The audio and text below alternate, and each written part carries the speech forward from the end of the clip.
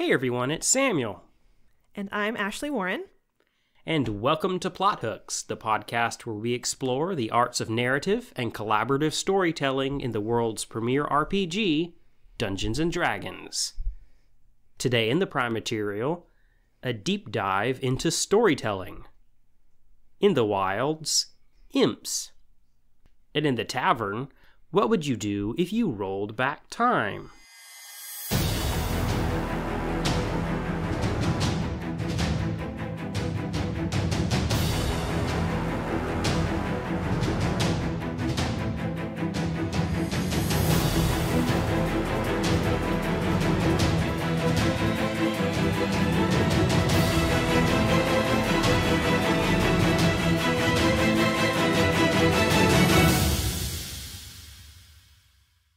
Well, thank you very much for joining us, Ashley. Thank you for having me. I'm excited to be here. We genuinely appreciate it. We've been wanting to have you on for a while, and if you'd just like to take a moment to introduce yourself. I can look up and see lots of different things to say about you, but they're so varied and so widespread. I'll just give you the floor and see what all you want to share about the many projects that you do in the TTRPG world and beyond. Sure. I feel like that's pretty accurate. I've had a pretty eclectic creative career so far in my life. I'm Ashley, and I am a writer, a narrative designer, and I'm also a mentor for fellow creatives. I am the founder and director of the Storytelling Collective, which was formerly called the RPG Writer Workshop. I also run my own company called ScribeMind, which is just a one-woman creative agency where I develop resources for writers and creatives. And I am a co-author of Icewind Dale, Rime of the Frost Maiden. I also am the lead author of Hecna by Hit Point Press, and I've worked on, at this point, probably dozens of TTRPG projects in the community and industry. So that's me in a nutshell, basically doing anything that has to do with collaborative storytelling and narrative design, and also helping other people get started in those creative endeavors. And we look forward to diving into those subjects today. Before we get into the Prime Material, just a couple of announcements to get out of the way. Of course, remember always to follow us on social media. You can find us at PlotHooks on Twitter, Facebook, and Instagram. And wherever you happen to be listening to the podcast today, if you could kindly give it a rating and review, it helps spread the word about PlotHooks to more people. Also, on the realm of social media, our quest for 1K is still going on, and we're currently, I think, 26 followers away from our next milestone and our next giveaway, which is live there on our Twitter account, so be sure to check us out there. Special announcement regarding Disaster Hamsters. As you know, that is our next supplement coming out on the DM's Guild, the story of a bunch of hamsters escaping the laboratory of the nefarious Jerry Heliode. That is currently this week in the midst of external playtesting. The first playtest is actually this evening as we record this, so we're getting closer and closer to actually being able to release this to everyone, and we're so excited to share this with all of you. Finally, if you could take a minute to go over to our Patreon and check that out, if that would be something that you would like to do, if you'd love to give back to the show. It helps us keep the lights on around here and keep producing more and more content for you all each and every day. But with those announcements out of the way, let's dive into our main topic. As I mentioned earlier, we've wanted to have you on for a while because, as you can tell, even if you are unfamiliar completely with Ashley's work from just her brief introduction and of the things that she does, this passion of collaborative storytelling is something that we both share a lot. It's at the core, it's what the Plot Hooks Creative Network is all about. Between our podcasts and our supplements and stuff like that, we're all about the art of collaborative storytelling and trying to instill confidence in the next generation of storytellers. That's just the angle that we take on things, even whenever we're covering nitty-gritty stuff like subclasses or various other mechanical aspects of role-playing, we always want to key in on how we can use these aspects to tell fascinating stories. So we thought, what better way to get some really interesting and unique perspective from a professional in that realm than to have Ashley on. I guess the first place to start is just initially what drew you into storytelling to begin with. What was fascinating about the storytelling process, whether that was initially with role-playing storytelling or whether that was storytelling through another medium? What drew you into that first off? Sure. So I can't really think of a time in my life where stories haven't been just a huge part of my identity. I learned how to read at a really young age. I guess the family lore is that I taught myself how to read when I was like 3, and I've just always been drawn to books especially, and I just loved reading. And so I really credit my love of reading with wanting to be a writer, because I think it's really hard to be so passionate about reading and books and then not want to try that yourself. And so I feel like for me, becoming a storyteller was something that I knew would be kind of my life's purpose. And I know that sounds kind of like a lot to say of, what I thought about as a young child, but it's really true. I just knew kind of instinctively early on in my life that I wanted to be a storyteller in some capacity. I didn't necessarily have dreams to be a novelist or something like that. I just knew that in some way I wanted to make stories an important part of my life, and hopefully professionally. And for me, that also was balanced with wanting to work with other storytellers. So I've always had a passion for research and education is kind of like the other two pillars of what I consider to be like my identity, which is very much writing, research, and education. And so for me, all of those really fit together because I think stories are just so important. They give my life meaning, and I think a lot of people also feel that way. And it's not enough for me to just enjoy stories on their own. I want to tell stories with other people and empower other people to tell their stories. And so I really think it's just something that I've loved from childhood, and I especially love collaborative storytelling and experiences like Dungeons and Dragons because of that collaborative communal aspect to it. And so I don't know, I've always just wanted to explore different types of storytelling. I'm really passionate about, of course, traditional writing, which is what my background is in. I was an English major, of course, and I went on to study literacy studies in graduate school so that I could have kind of the other aspect of that, which was helping other people develop a passion for reading and writing. And I don't know, ever since then, I've just loved storytelling. I can't imagine my life as anything other than being so storytelling focused, because I think it's not just a frivolous endeavor to be a storyteller. I think it really matters, especially in this day and age. So that's kind of my big picture answer of my life's purpose as a storyteller. Sure.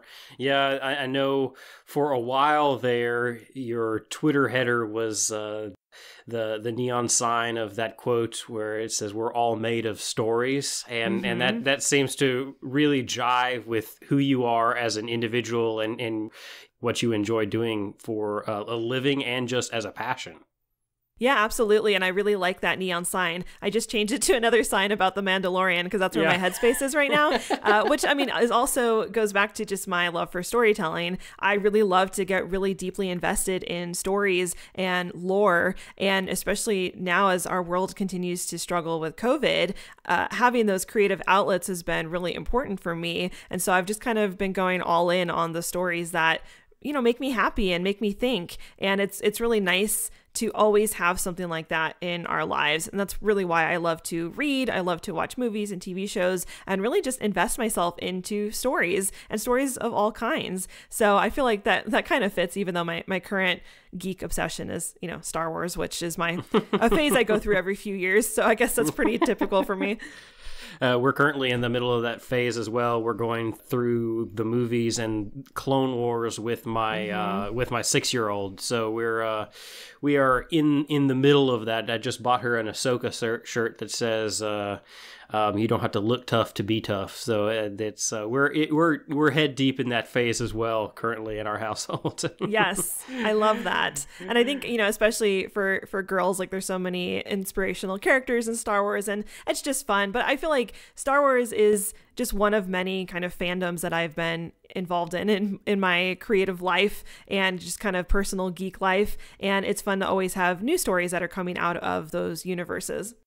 Yeah, and it's quite interesting when you see how different types of storytelling mediums, whether it's the official releases of various fandoms like Lord of the Rings or Star Wars or any of the other intellectual properties, there's so much there that people love to engage with those stories. And so much so that there's a big aspect of those communities about writing and developing your own stories, or trying to fill in the gaps of the stories where something is left ambiguous, to try to figure out exactly where this character was at this particular time in this particular instance, because it's not explicitly mentioned. There's so much fascination that we all have with storytelling. But then whenever you look at the specific medium of tabletop role-playing games, it almost takes another step forward, where you're not just engaging with primarily content which is produced by another. You're actually enjoying and being enthralled with the collaborative process where you are both the storyteller and the audience at once around a table with your friends. What is it about this specific medium of TTRPGs that just seems to really capture the imagination of so many versus these other creative storytelling outlets? Yeah, I think that, you kind of already touched on this, but it really comes down to this difference between active participation and passive participation. So whenever we engage with stories, there's always some level of it being active, because reading, is an activity, and so is watching something and thinking critically about things. But when you are playing a tabletop game, it really is active in a new way, because you're the storyteller and you're driving the story forward, and you're making active decisions based off of the knowledge that you have. And so it really does require you to be active in a way that other creative mediums don't necessarily offer. And that's what I think is one aspect of why that's so appealing for so many people. And I think it really comes down to it being a really truly immersive medium, because you don't just get to, read about these worlds and these adventures. You are the worlds and these adventures. You get to create your characters and drive forth this story that has not existed until you are telling it with your friends at the table. And I think that there's just something so powerful about that. And it doesn't even really matter what the game itself is. It's just the story that you're telling together. And I think especially for people who are already interested in, geek stories and, fantasy and science fiction and those kind of big epic stories, there's nothing more fun than being part of those big epic stories and actually kind of living through those. Like, I always feel that the games that I've played in the past and the characters that I've played, those memories become part of my own memories. So obviously they're separate because, it's fiction and it's make-believe and it's characters who aren't necessarily me, but it's still experiences that I've lived with and have, done with my friends at the table. And so it does become real in that sense, in a way that just reading a great book doesn't become real. So I think that that's really what draws me to it. And I think that's really what draws other people to it as well. Yeah, that aspect of memory is a real key one for me. Whenever you're reading a book or watching a movie and you are engaging with your memory as you're taking in what's happening and taking in this, oh, that's a fascinating lore, oh, that's a fascinating twist, that's an awesome thing, and you're taking all that into your head. But the active participation is a whole new way of engaging with your memory, because you're actually, even though, as you mentioned, it is a separate character, you are actually making new memories as the story is being told, the story is unfolding in your memory at the same time that it's unfolding in real life. And there just seems to be a real engagement with this type of storytelling, which is we've seen the big Dungeons and Dragons boom over the last 5 years. I think that's just a real big reason why, is people have discovered that engaging actively is so much more fulfilling at times than engaging passively. Right. And I think that even when you are playing a game like D&D online, there's still this element of it being an analog experience where you're actually talking with your friends, you're interfacing with them, you might have, the books or the resources. And so in a way, it's this active activity that's a little bit different than playing a video game, although of course there are some similarities there in the participation required. But I think that also kind of appeals to people, that there's something a little bit like simplified and stripped down about playing a tabletop game, where you don't have to have a ton of technology or items or gear to just play a game with your friends and tell a really great immersive story. And so I think that's also really appealing about it. Like, of course, you can go down the rabbit hole of, buying expensive dice and all of that, but you really don't need anything to just start a story together. And I think that's really powerful. Absolutely. Now, when you're DMing or being part of the cast of a story, of a collaborative TTRPG story, what are the things that you are sure to include as you're actually crafting a potential narrative? Whether it's just writing something for your home group, or writing a backstory for a personal character, or writing something for sale, which is going to be used by a ton of different DMs, which we have no idea or have ever met. What are the things which you find necessary to actually include in that writing in order to facilitate the collaborative storytelling of others?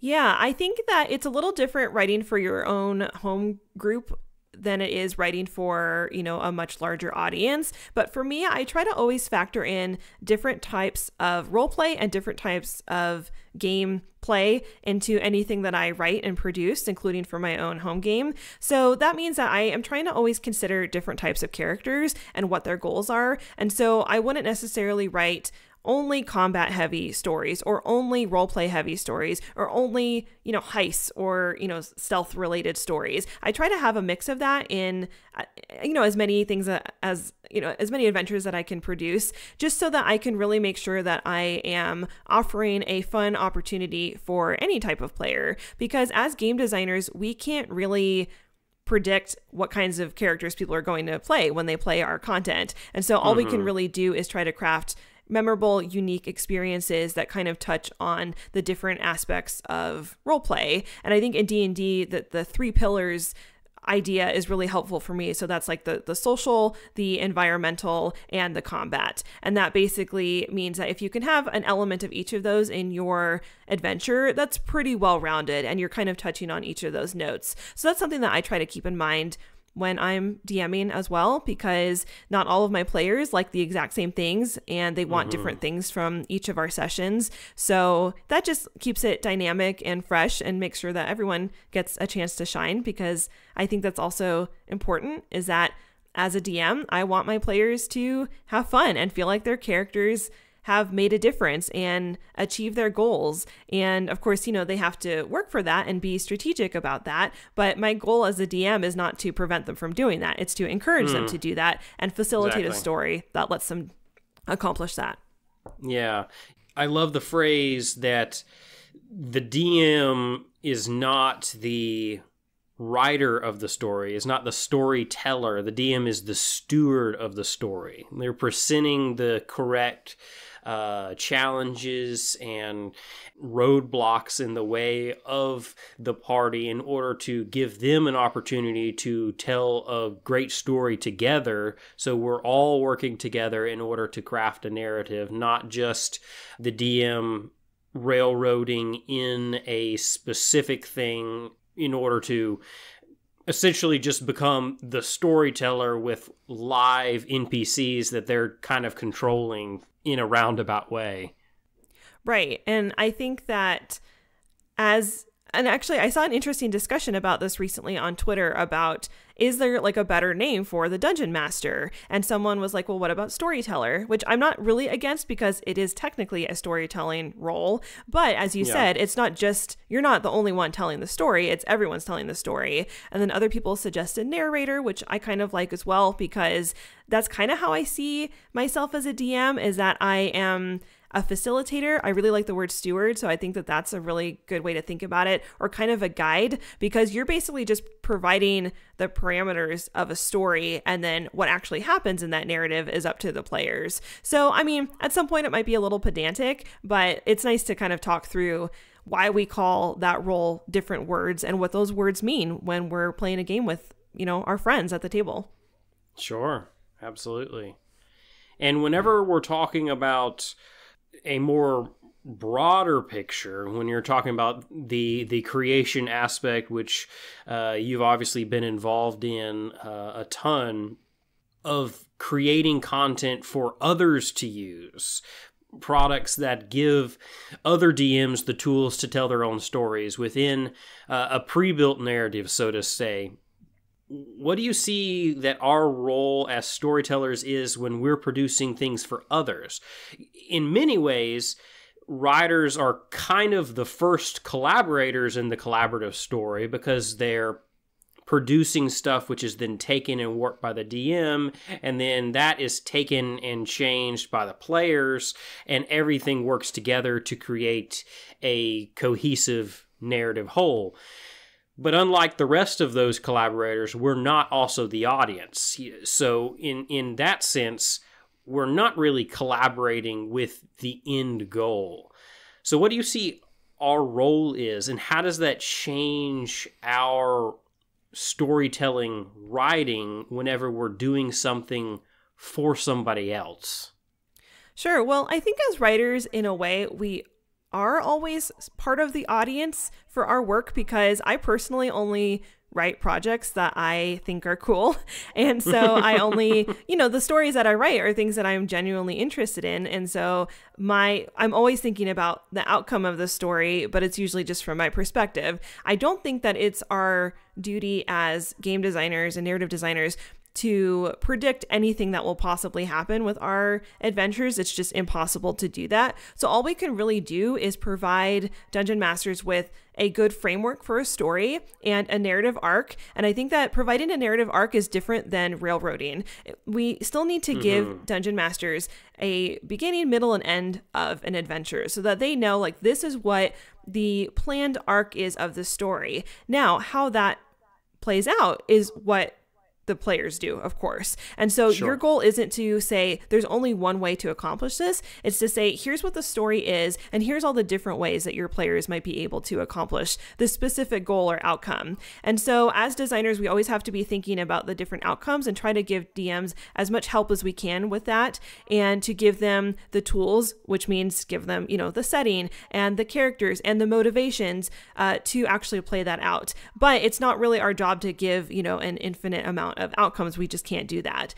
But every published adventure and module has a full story. Like, that's part of our job as storytellers, to write collaborative experiences that have a story, because I think we leave DMs floundering when we don't give them enough specific information. But it's always with the assumption that when you take this to your table, you're going to make it your own. And so you can do whatever you want with this story and content. Here's just the general framework, and here's how I, as the writer, have envisioned it. And then once it's yours, it's yours. And I'm not very precious with that as a writer. I know that my games and experiences are whatever tables want them to be. And so I just know that I will write what I think is a cool story and include unique elements and try to hit on those 3 pillars. And then after that, it belongs to someone else besides me, which is something I find really satisfying about writing for this audience. That is a little bit different than writing, traditional fiction content, which has just one clear outcome, is that it's kind of this this ongoing conversation that you give them the starting point, then they take it and make something new out of it. And it's always fun when groups tell you, how they've played your adventure, because then that's a new element of the conversation. And then another group that plays your adventure does something totally different, and so on and so forth. So that's kind of how I think of it, as like, this is the starting point of this conversation, but once it's out there, it grows into something new, and that's really special. Absolutely. As you've been working more and more in this industry and moving further along in your career, what do you think is a valuable lesson that you've learned about the collaborative storytelling process that maybe wasn't intuitive at first? Sure. I mean, I think of this as both a writer, but also just, a player in the games that I play, and just knowing that you're not the only hero in your story, especially in a D&D game or, something where there are heroes, that this is a communal experience. And so you can't really be too stuck on making yourself kind of the center point of everything. And I think that also is applicable for being a creative in a creative community. Like, it's not my goal or aspiration to be the most successful person in my community. My goal is to make cool stuff and then help other people make cool stuff. And so I think that also kind of goes to, the philosophy of playing at a table, like designing characters that are really cool and unique and special, but not so much that it's taking anything away from my fellow players, and to always just have that element of respect, that everything that we're doing is to enjoy with other people. And so we shouldn't be too stuck on how we see ourselves, because everyone's the hero of their own story, of course. But what I think is more fun is when we can really bond with fellow creatives and, players, and, develop cool new experiences together. So that's kind of a high level answer, but that's really how I approach all of my creative work, is that it's not so much about my own goals and aspirations. It's just, putting positive things out into the universe and hoping that my community will enjoy it and trying to pay it forward where I can. Yeah, that's great. Well, before we finish with the prime material for today, I know you mentioned a couple of things about what you do with the Storytelling Collective and ScribeMind and various other things like that. Especially with the Storytelling Collective, why don't you plug that a little bit, because that is an amazing and awesome resource. Tell us a little bit about what that project is and how you're helping out with the wider TTRPG community. Yeah, I'd be happy to. So the Storytelling Collective was founded in summer 2018, originally as the RPG Writer Workshop. At that point, I had been producing D&D content like pretty regularly. I had actually started publishing in December 2017. And then at this point, I was on a roll of like publishing, I think at least an adventure a month for like 6 months in a row, and on Dungeon Masters Guild. And I was just like, I was so into it. I was really inspired. I was really excited about just the potential for that community. And I was also getting a lot of new opportunities at that time, which was exciting. And so people kept reaching out to me asking like, how do I write an adventure? And so I was giving, everyone kind of the same spiel through email and giving them some pointers.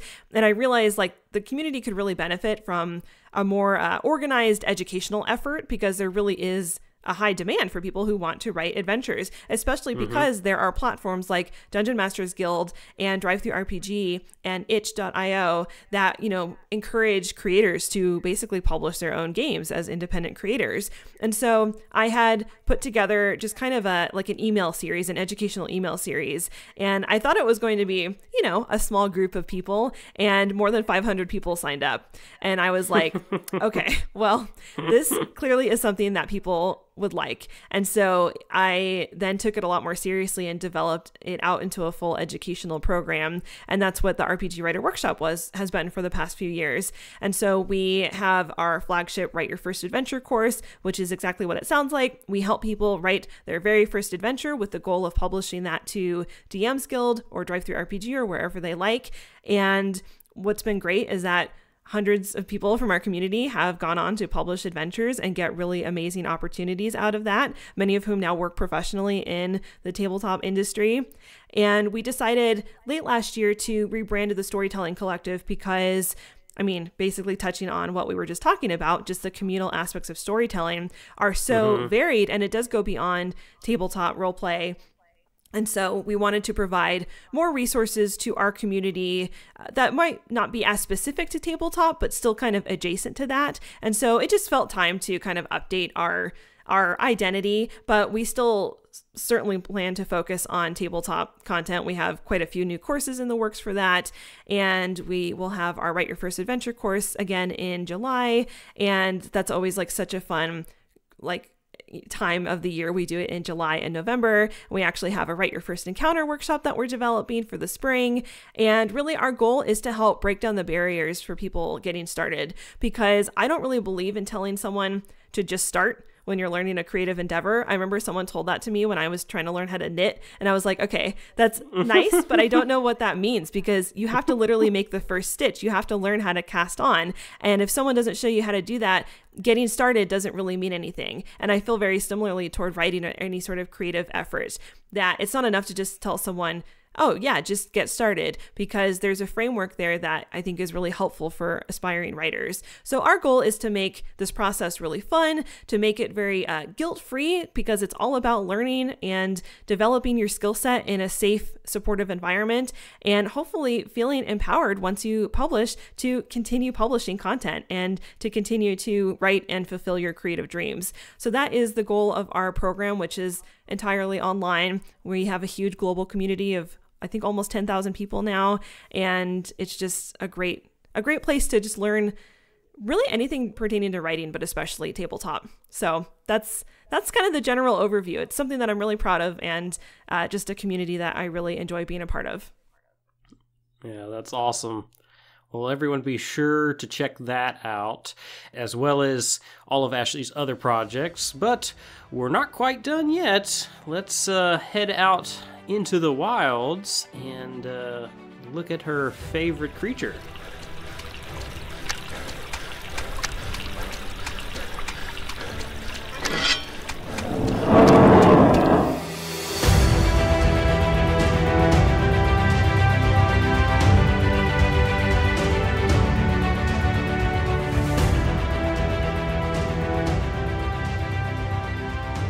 Right, we're out here in the wilderness. Today we're going to be looking at imps. So what do you like so much about these?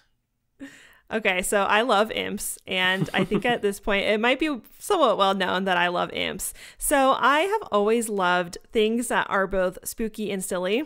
I was born in October, so of course when you're, October born, you always get like Halloween themed birthday parties and fun things like that. And The Nightmare Before Christmas used to be like my birthday movie. Every year I would watch that movie. And so I just kind of always loved things that felt dark and spooky, but weren't so heavy that it made me like sad, because I like when things are dark, and I like, dark fairy tales and dark fantasy, because I feel like it really amplifies, the light when there is like a positive moment or some sort of humor. And so I love imps because they really embody that to me. They're not technically, I guess they're evil, but they're evil in a way that's a little bit more like mischievous rather than flat out trying to destroy your whole life. Yeah. And so that's what I like about them. They're also tiny, and I think like tiny scary things are delightful. And because it's like, how can you really take it seriously when it's this little tiny devil? It's like, literally a little devil on your shoulder. Yeah. And so I just think that imps are really fun because they have a pretty distinct personality, and they are kind of a fun flavor that you can add to any sort of encounter. But I mostly just like that they're somewhat harmless because they're so not very powerful, and but they're also fun, and they really can wreak havoc if you give them the opportunity to. So I love imps. They're just fun, and I like creatures that are both kind of like, silly and mischievous, but also, can be persuaded depending on how you befriend them or treat them. And I just think they're a lot of fun.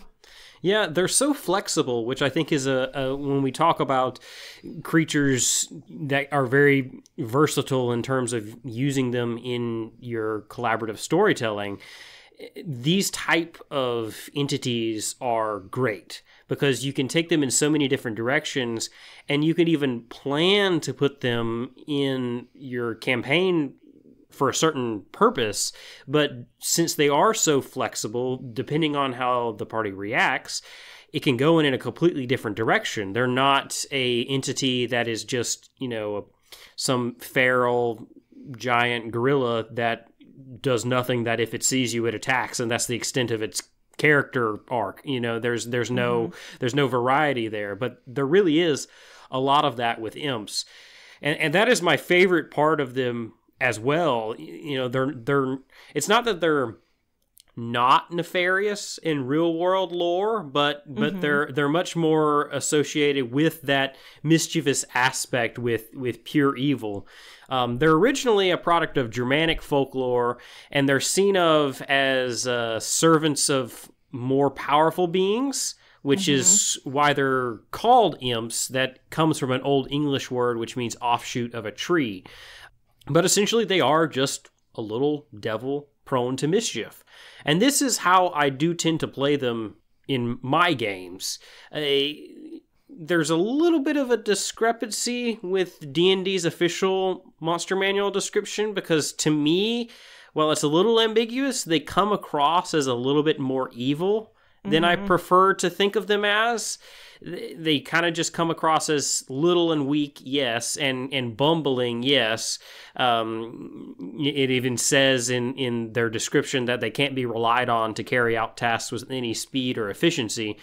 But they are lawful evil, like every devil. They are classified as a devil, originally a denizen of the Nine Hells.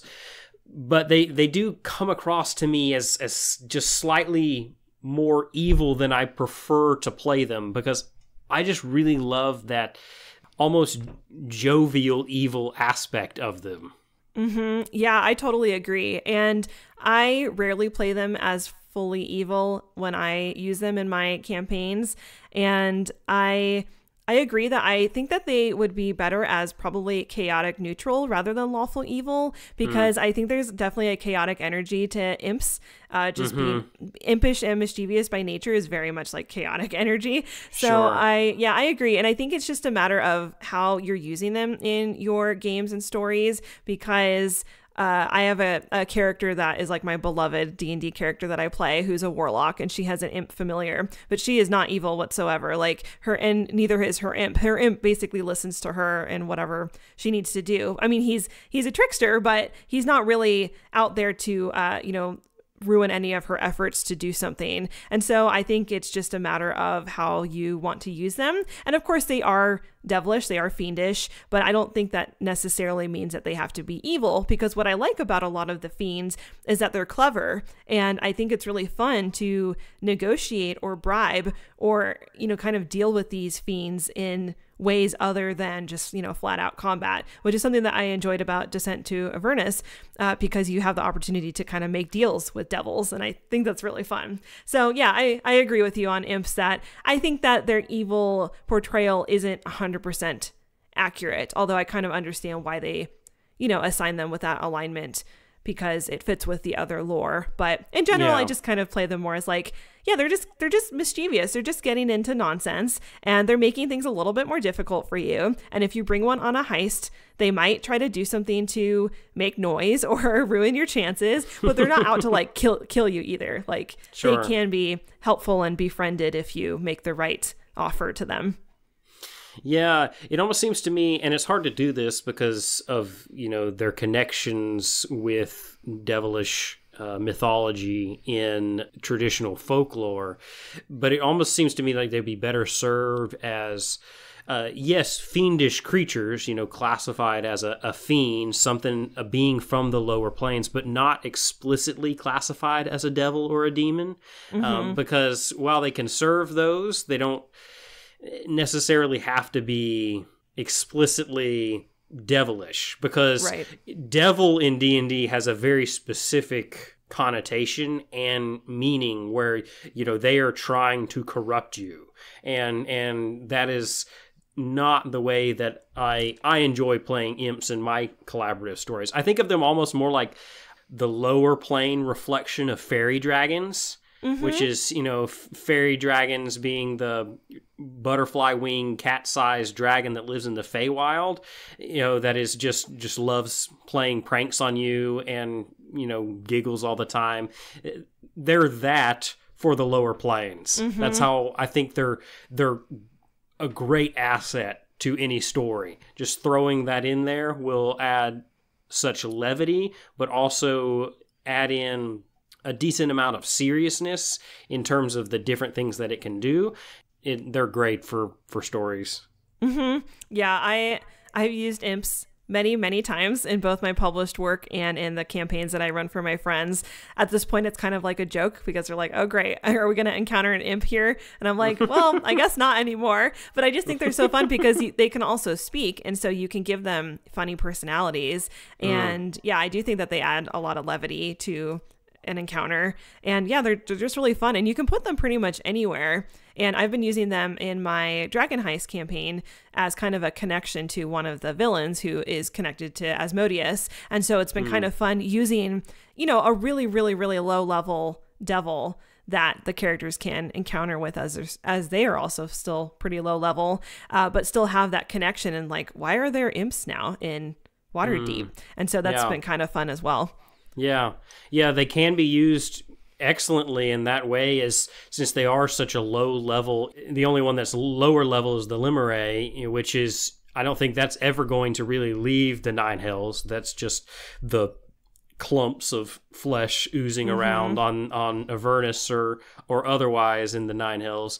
The lowest level one that's actually going to leave and be in the prime material is the imp, and I think that is a great way of using them. That's an excellent idea to have them as the first sign of something. And they can even be incognito for a while, because getting into their stat block, they do have the shape changer feature where they can polymorph into things like ravens or spiders or rats. They can go invisible, and they actually like to sneak up behind something and hit them with their sting while they're invisible. So they can be a nice little sneaky aspect to throw in something as well. Yeah, absolutely. And that's kind of how my warlock character uses her imp, is to kind of scout things out.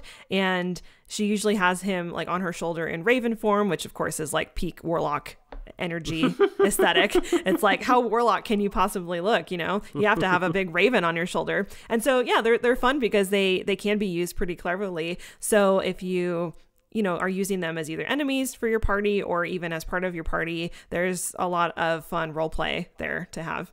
Sure. And of course, as I kind of already referenced, and as we reference here on the podcast a lot, the great D&D creatures that are excellent for your storytelling are the ones which can be used in a variety of ways. And this certainly is that. As a combat encounter, not going to be too difficult. It's a challenge rating of 1, AC of 13 with 10 hit points, 20-foot walking speed, and a 40-foot flying speed. It's got all the typical devilish traits like resistance to cold and bludgeoning, piercing, and slashing from non-magical attacks.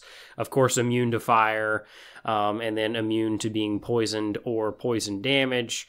And of course, being able to see in darkness quite readily. But apart from that, you're just kind of have a standard little critter, which isn't going to pose much of a threat unless you're at a very low level and encountering them in numbers. But they are just not here for that, in my opinion. They're here for a lot more than just rolling on a table to see which creature is going to combat the party this week. They're here for all the really interesting role play aspects that they can bring. Yeah, I think for low-level characters, imps can be a fun first encounter because it is it's relatively low stakes, but if those imps get the poison damage on you, that's pretty rough when you're like a level 1 or 2 character. And if you have like a group of imps, that's actually really fun, because each of the imps can have their own personality, and they're each, of course, going to be trying to cause as much mischief as possible during combat. And so it becomes kind of this like challenge for the party to try to track what these different tiny creatures are doing as they are being attacked by them. So I think you can kind of set up a pretty fun encounter, especially if you're in a place where the imps have a lot of, environmental areas to hide behind or use for their own mischief. But I do think that for a combat encounter, they're not the most... It's definitely not the most challenging, and probably the one that you don't need to be very strategic about, but they can be fun and hard depending on how low level your characters are. That is true. but I think, they really are there more for story and progressing a story and hinting at other nefarious things that are probably lurking nearby. I always feel like you don't just like randomly see an imp. Like an imp is there because something is happening. And it's because someone told it to be there. And so that's, I think, really fun, because then that kind of becomes the mystery, is like, why are there imps here? Especially if you're not in the Nine Hells. It's like, why would a little tiny devil be here? Because they're messengers usually. So, whose messages are they relaying? So I think that's just really fun. Yeah. Well, I think that's about enough time out here in the Nine Hells looking at imps. Let's wrap up the show by heading back to the tavern and getting some refreshment.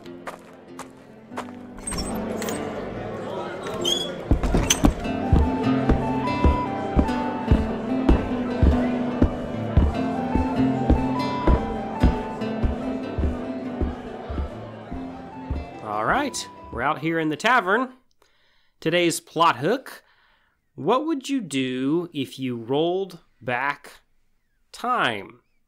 I wanted to use a plot hook today that was connected to Ashley's work, and I went with this one, a reference to something in Icewind Dale, Rime of the Frost Maiden, the official D&D adventure, which was released last year. Not going to go into what happens in this particular module, but this particular thing I'm referencing is in the epilogue on page 262 of that adventure. So don't want to really spoil it for anyone. A really interesting option there which can occur. But this concept of having time rolled back is a really interesting plot device. Have you ever messed with time in any of your campaigns? A little bit. I actually played a level 20 adventure with my party once. It was called, I think, To the End of Time. It's available on Dungeon Masters Guild. It's a pretty wild, epic adventure, but it's all about time. And so as one of the mechanics in there, you have the option to like stop time, and the goal is to kind of reverse time to prevent something from happening. And it just gets pretty nuts, especially at level 20, because everyone is like so overpowered at that point. And and it was pretty bonkers, and it was really fun, but it does get a little hard because there's all of the the implications that come with altering time, which of course a lot of fantasy and science fiction explores in depth. And I don't know if anyone really has the best answer for that, but it's like, when you have the power to control something that also controls so many other people's existences, like, how does that play out? How does that totally change the world? Like, does it completely break the world as it stands? And especially if more than one person can alter time, like, whose time is being altered? Because time is something that is both an abstract concept, but it's also real, usually through, the aging process. And so when you get into these, these ideas of a lot of different people having the ability to change time, like, how does that work? How can you have more than one person doing that? So I think it's a really fun concept. And I think for D&D, that's one of the best parts about playing D&D, is that you can explore these really weird kind of abstract concepts in a way that would be harder to do in more traditional forms of media. So we've played around with it a little bit, and I can't say that I've ever used time in a game where it hasn't just gone completely off the rails, which is fun. Yeah.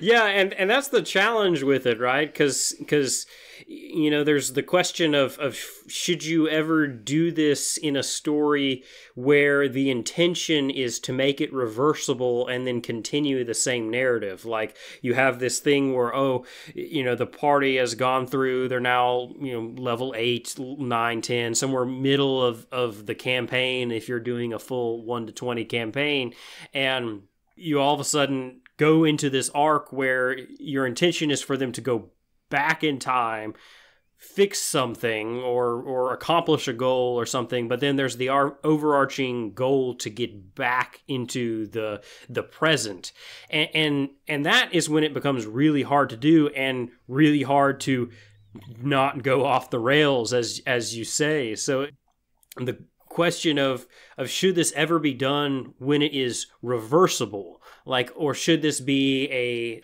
an ending part of a campaign or a beginning part of a campaign where characters are drawn out of a world into a world that they don't recognize, and now they have to go through with this new world, perhaps with the end goal eventually being to reverse the effect, but with that not being the immediate focus, because otherwise you end up so quickly into timey-wimey nonsense, to quote Doctor Who.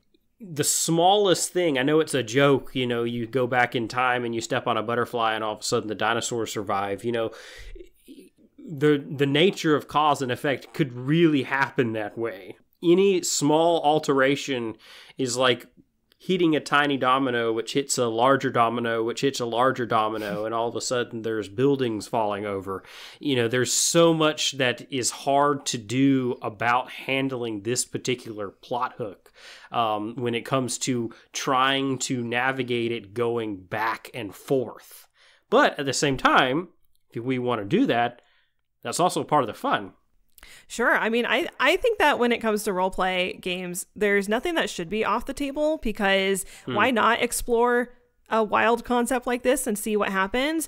I do think that for storytellers or for dungeon masters, that this kind of approach, I think, could be really fun, but it's also challenging because you really have to determine, like, what are the rules of your specific time reversal mechanics, because I think every story in the world that deals with time travel has kind of different rules about it slightly to kind of justify how it'll work in that particular story. And so you can decide for you, like, how does time travel and time reversal work in your world? And also then raising the stakes so that the characters know that there will be an impact and some consequences from their choices in doing this. And I think that once you can really establish those, then you can have a lot of fun with that as a concept. But yeah, I mean, I think why not try it out? I think it can probably get pretty messy. But if you are, you know, a dungeon master who really likes to delve into lore and mechanics and thinking through those kinds of things, it could be a really fun thought challenge.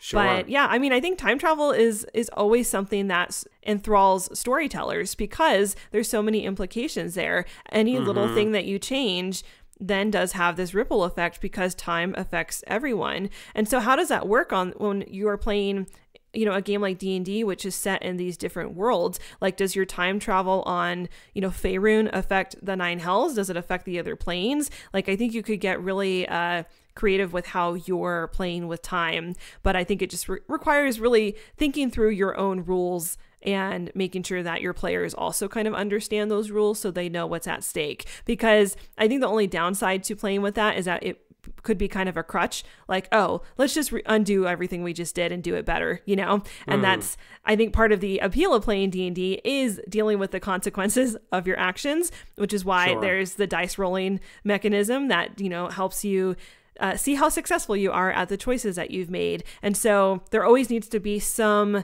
give and take there. You can't just necessarily do whatever you want in D&D. That's why you have dice that you're rolling to see what happens. And your choices can only take you so far.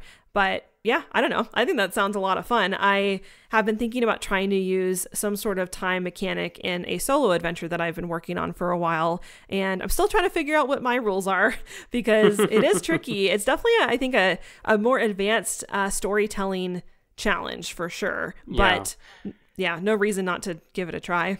Absolutely. No, I completely agree. I think these are just the questions and the concepts which we have to think about before we go down that road, and in each individual situation, with what you're trying to accomplish in your particular narrative, how exactly is this going to work? If the players just start jumping back and forth, is that going to accomplish the goals that we want to accomplish? Is that going to have an adverse effect on the story that's already being told? If it's a existing campaign, is this going to derail current plot lines and take players away from key aspects, whether it's family or other sorts of relationships that they've established with NPCs in the present timeline? There's so much that is impacted whenever we actually start talking about doing something drastic like this. That is something that really has to be thought through. But hey, if it will work for your particular scenario, it's going to be a blast.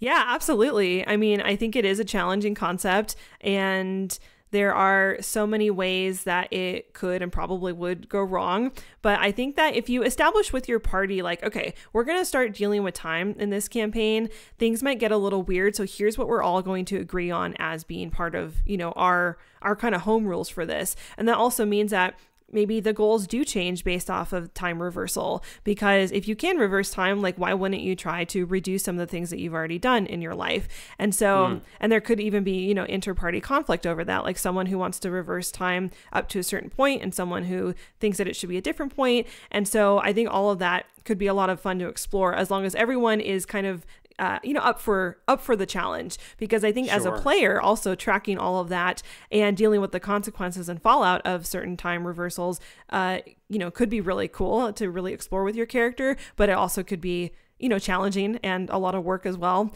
But I think with the right campaign and the right group and the right story, and I think that really applies to any campaign, I think you should always communicate with your players about not necessarily spoiling the ideas that you have for the overarching campaign, but just like saying, hey, is this a concept that you all would be excited to explore at the table? Because if so, then like, okay, things are going to get weird, but they're ready for it. Whereas I think if you just spring it on them, that could be kind of maybe not as fun, because it would derail a lot of their current goals. So just something to communicate with your players, which is always a good practice.